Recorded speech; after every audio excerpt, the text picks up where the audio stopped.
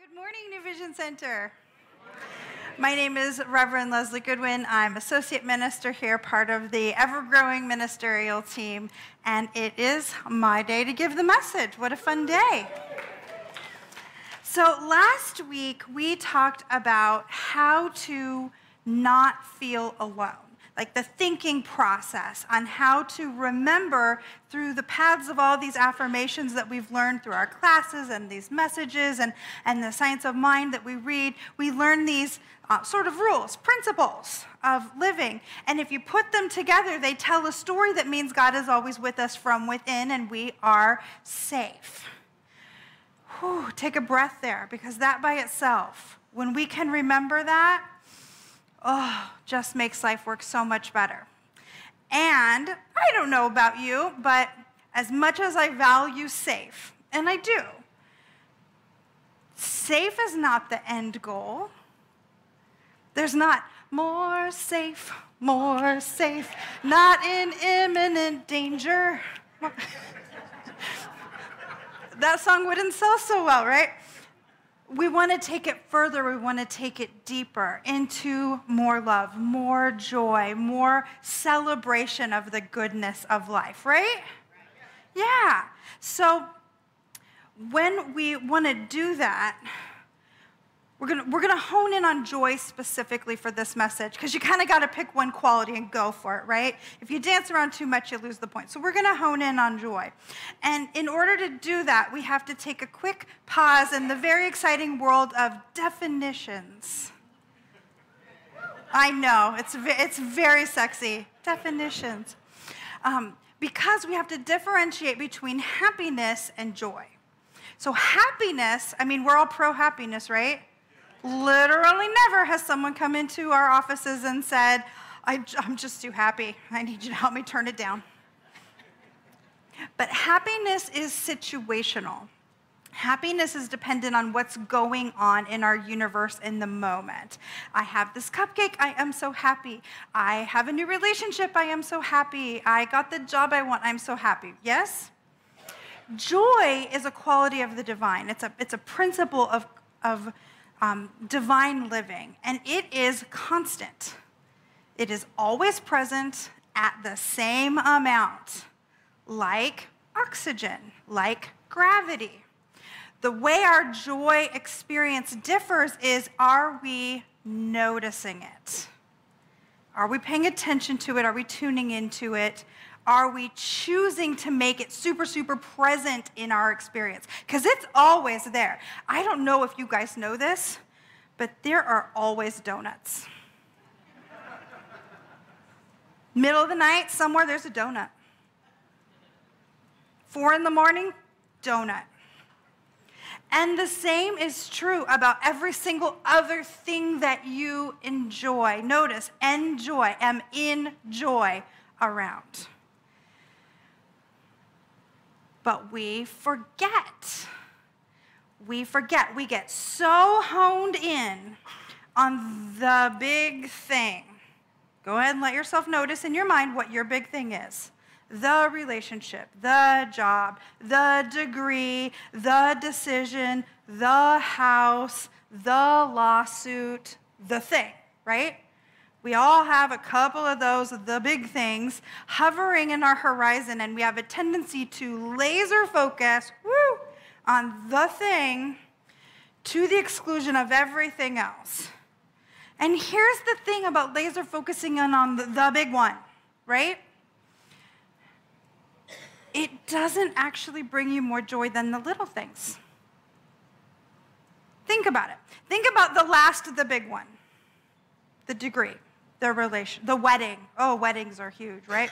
Man, we put a lot of energy into planning that wedding. And it's really fun, like the couple days before, you're amping up. It's exciting. The day of, super awesome. Couple more days, and then what starts to happen? The deflation, right? Because now we're tired. Because the big ones take a lot of work. And then so we ended up getting about a good week of amazing out of it. If we spend 2 years holding out for the joy of a week, is this good math? It's just not. When every little moment, every little thing in our lives is filled with the capacity for joy. So, I love a system. We know this, right? We know this. I love a system. And there is a 3-verb system that is usable in virtually every situation and virtually every quality. But today we're going to play with it with joy. And it is this: notice, cultivate, appreciate. That 3-word process just gave you the inside scoop on how I write most of my talks. You're going to notice those are the 3 main steps on a ton of these messages because it works. Notice, appreciate, cultivate. So what the heck is this lady talking about up here? Let's start with notice.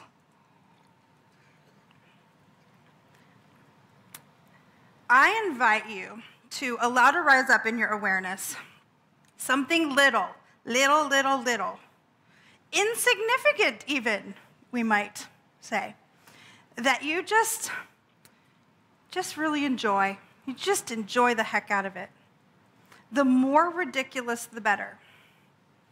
Try to stay out of the things you think you're supposed to enjoy and lean into things like watching that one bird that at my house seems to think my bedroom window is reality television, and it watches me.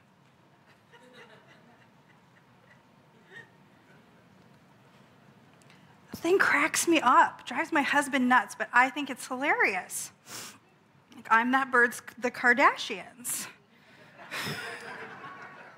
I get a giggle about it every day. So let your that thing rise up.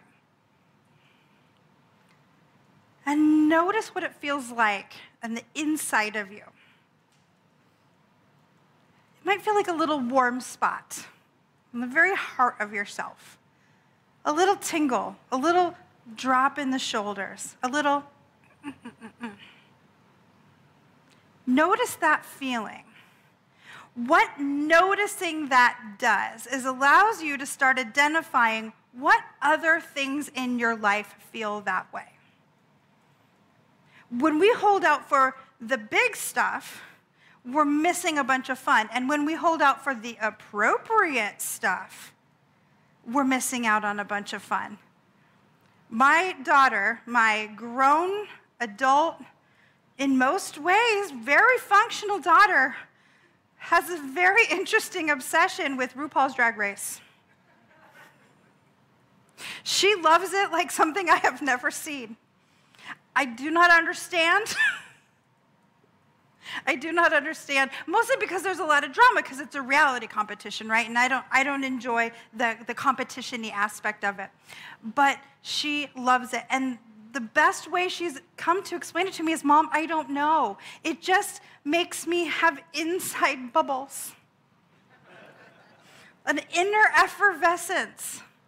If something brings you an inner effervescence, it does not matter what your crabby old mother says about it. Even if your crabby old mother is me.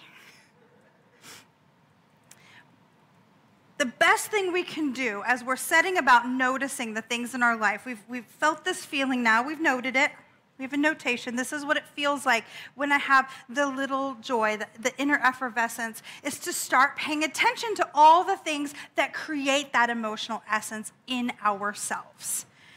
And it can be surprising. There are things that I just love to do that I didn't realize I loved to do.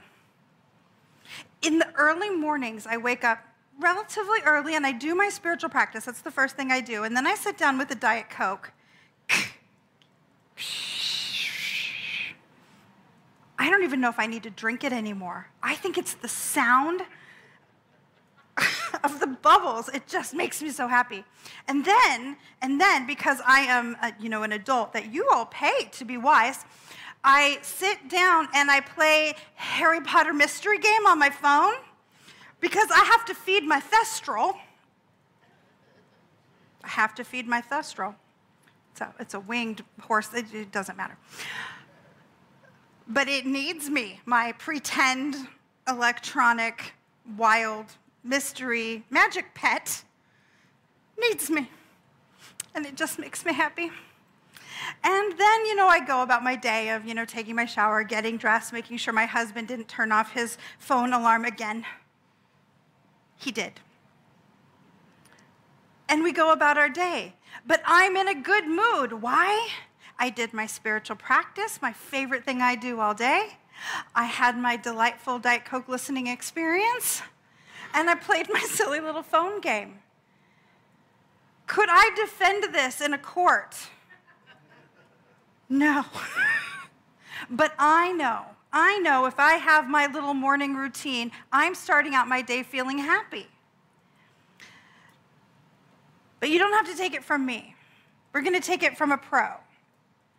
Walt Whitman was a poet at the beginning of Transcendentalism, and he was part of the writings that really inspired the expansion of Transcendentalism and really impacted Emerson, who impacted Ernest Holmes, who you might have heard of around here.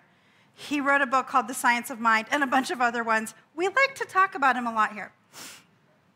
And in Leaves of Grass, there is a portion of the poem called Song of Myself, in which he writes, I can just really relate to Walt Whitman in this poem. I dote on myself. There is a lot of me and all so luscious. Each moment and whatever happens thrills me with joy. I cannot tell how my ankles bend, nor whence the cause of my faintest wish, nor the cause of the friendship I emit, nor the cause of the friendship I take again. Then I walk up my stoop, I pause and consider if it really be a morning glory at my window satisfies me more than the metaphysics of books. More than the metaphysics of books? To behold the daybreak, the little light fades in the immense diaphanous shadows. The air tastes good to my palate. The hefts of the moving world at innocent gambols, silently rising, freshly exuding. Scooting obliquely high and low.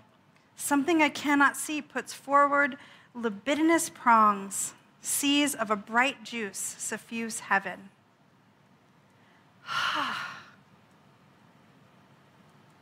I mean, he talked about his own girth that is so luscious. A little flower, a little bird, the light, and friends. The littlest things. And yet he used words like upward libidinous prongs and the bright juice suffusing heaven about these little sweet details of life. I love that. When we allow ourselves to notice what brings us that joy and lean into it. Now, once we know the kinds of things that make us joyful, painting a little watercolor painting, calling a good friend and having a laugh about something that happened 38 years ago, but just still is hilarious.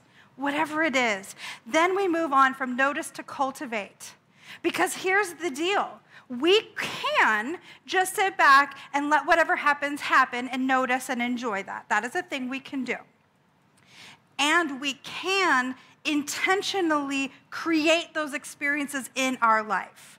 We can pick up the phone and play the silly game, or make the phone call, or write the card that we know is going to bring the smile to the face of the friend, and therefore we get to enjoy that smile in advance. And then again, when they call to say, I got your card, we can create opportunities and experiences to open this up for us. The actor Jonathan Groff said this, just follow your joy. Always. I think if you do that, life will take you on the course that it's meant to take you. We can get so caught up in what we're supposed to be doing. I would really love to eliminate that word from the universe, what we're supposed to be doing, what's supposed to make us happy, that we forget to go to the lunch, sit with the flowers, pet the kitty, whatever it is. We forget to do it. So I invite you to close your eyes or soften your gaze, whatever feels good, and allow yourself to visualize creating, cultivating an experience of doing one of those things that creates that inner effervescence.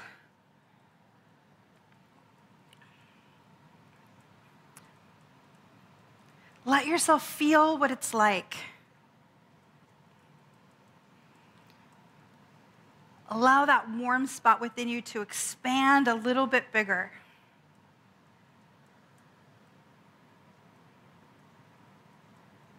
Beautiful. And then bring your attention back into this space. Unless you're really having fun in there, and then, then I've done my job and you can stay. Was it hard to imagine? No? Did it feel hard to imagine how you might be able to cultivate that? No. What gets in the way is not difficulty. What gets in the way is remembering what it is that lights us up and then taking the space and time to do it. We are so busy chasing the big thing that we think we don't have time for the things that bring us bright joy right now. Stop. They say stop and smell the roses. This is what they mean. Stop. Pet the kitten. Have the nonsensical chat with the 3-year-old in the grocery store line. It usually sounds like this. Hi. Hi. Nothing cheers me up like a conversation with a little one. They are always in that place of joy. So we've noticed, we're committed to cultivating, and then comes appreciate. Then comes appreciate. Kate Thora wrote, appreciating the little things in life means that you focus your attention on what nurtures and sustains you in life, on everything that brings you even the smallest amount of pleasure.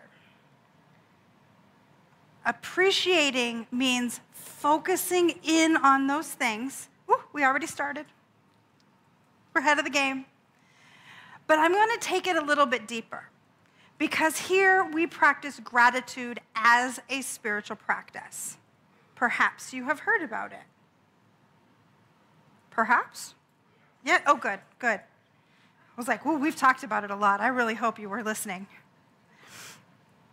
Appreciating and taking it deeper in, the first step there is to allow yourself to feel the appreciation. So we're going to go back one more time into that sensory place of whatever it is that brings you joy. You've cultivated it, you're in it. And let yourself really feel the gratitude for that joy.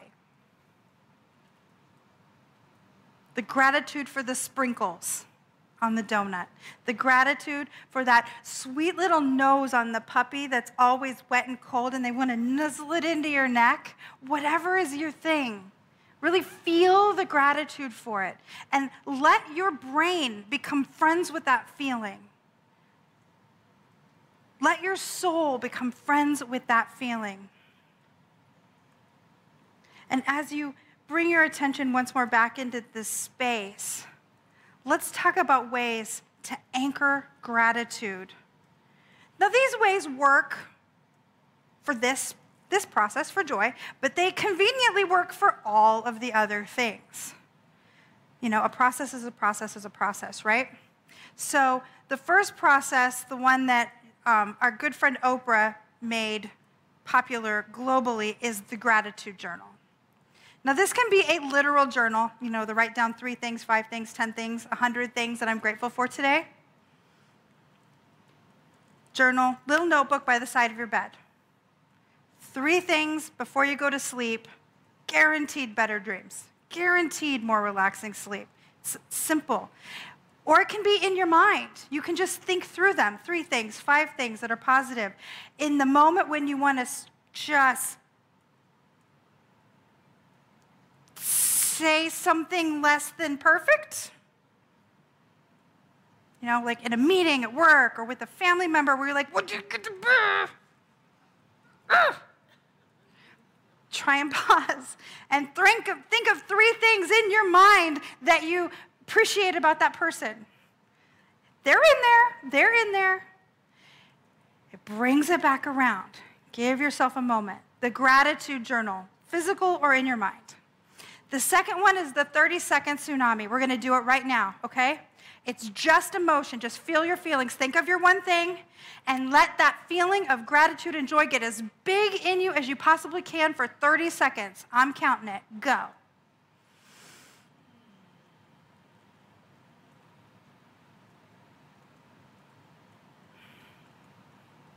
Let it get bigger. It's bigger than your body now. It's shooting a beam up out of the top of your head.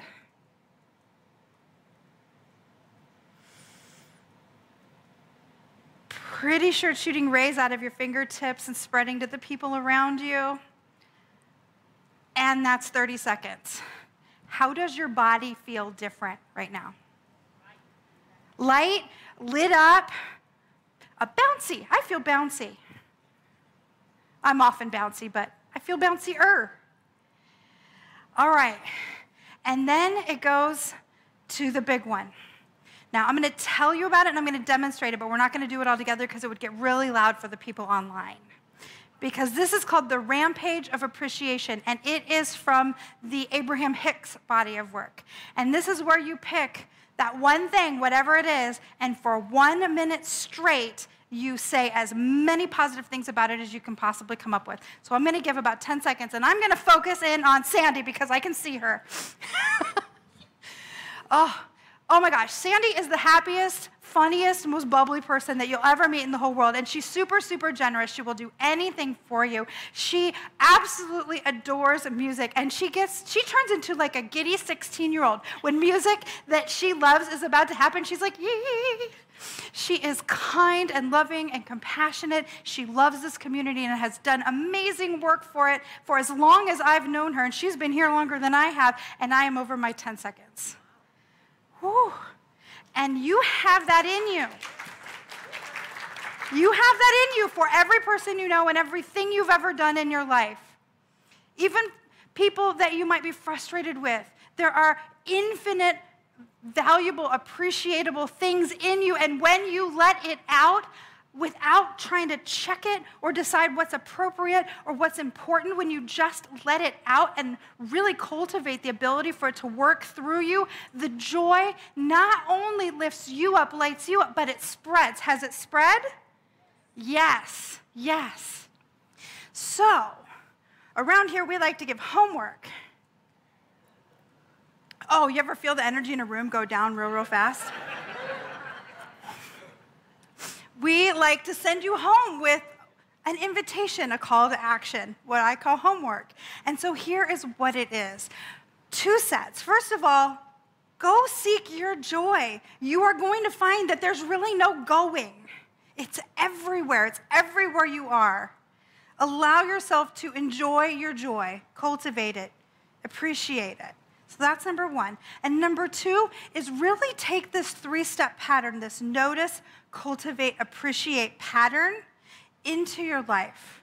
Because what you will find is it elevates the love you experience, it elevates the excitement you experience, it elevates the creativity you experience, it elevates the kindness you experience. Whatever it is you wish to find inside of yourself is already there. What you seek is seeking you. And if you notice it, cultivate it, and appreciate it, you will have that experience in your life. And so it is.